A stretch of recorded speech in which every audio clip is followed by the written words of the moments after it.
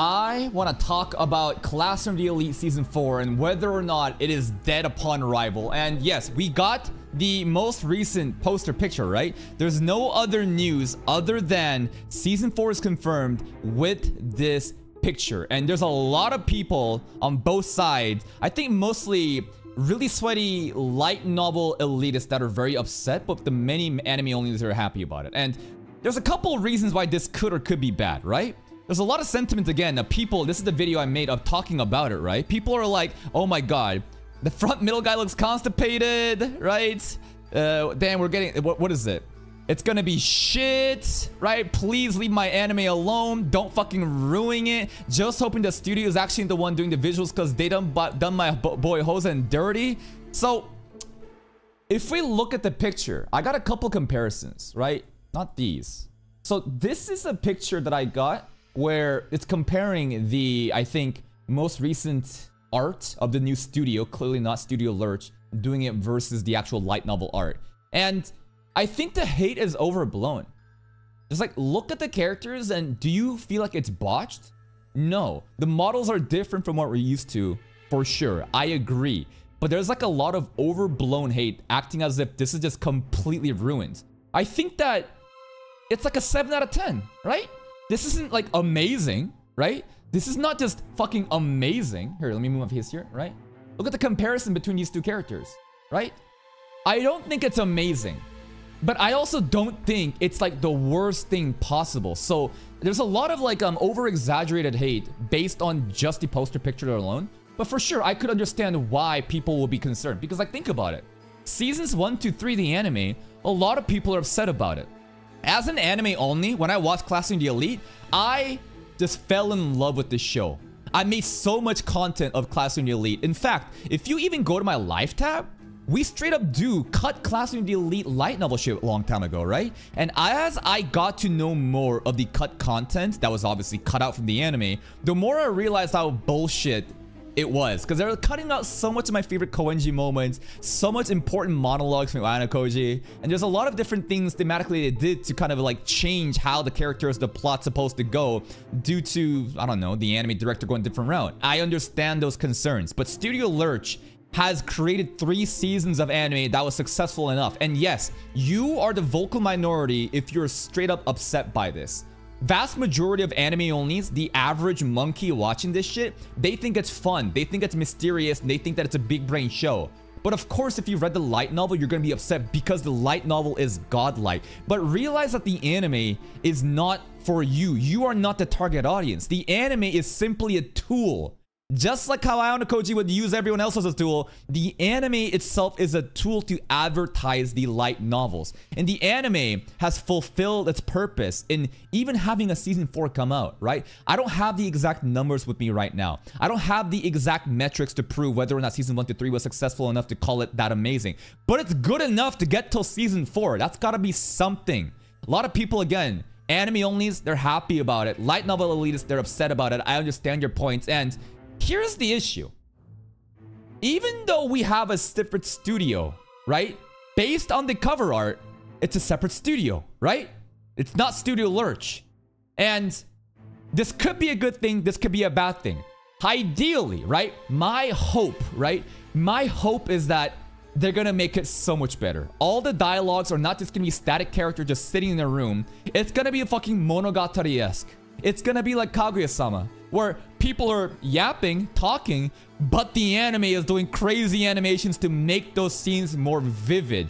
And the fight scenes, I hope, are also amazing. I hope the pacing is great. I hope they include all the important dialogue and lore from the light novels for us to enjoy the show, right, with full perspective. But it could also go the complete different route. This could be a monkey's paw situation. A monkey's paw situation is you wish for something. People have been begging for Studio Lurch to be gone and for a new studio to take over. And your wish has been granted. But a monkey's paws implies that your wish will not be granted in the way that you wanted. This could be worse than Studio Lurch is what I'm getting at. You know what I mean? Season 4, no matter how much you talk shit about seasons 1 to 3, it's done a good enough job to get here. And this could be entirely ruined due to the new studio. Now, I hope that's not the case, right? But in my life, I like to prepare myself like this. I hope for the best, but I expect for the worst. And if we look at the different studios, of course, there's no news. Some little fun things to think about. What studios do you guys want, you know, this to be animated? Personally, I've been watching a lot of A1 Pictures anime. SAO specifically, right? We have Maki and a heroine that's been amazing. Solo Leveling was this year as well. A1 Pictures has been delivering such fucking good anime, but I don't think this is really A1 Pictures, right? We're just kind of just like doing like a dream studio right now to do Classroom the Elite. Maybe like Ufotable would be too much. Imagine the Anakoji versus Ryun fight through Ufotable. That'd be fucking crazy, right? Madhouse or Mappa, you know they're gonna put their fucker, you know, workers to work, so the product's gonna be pretty half decent, right? Studio Trigger be crazy. Studio Shaft. Think about Studio Shaft.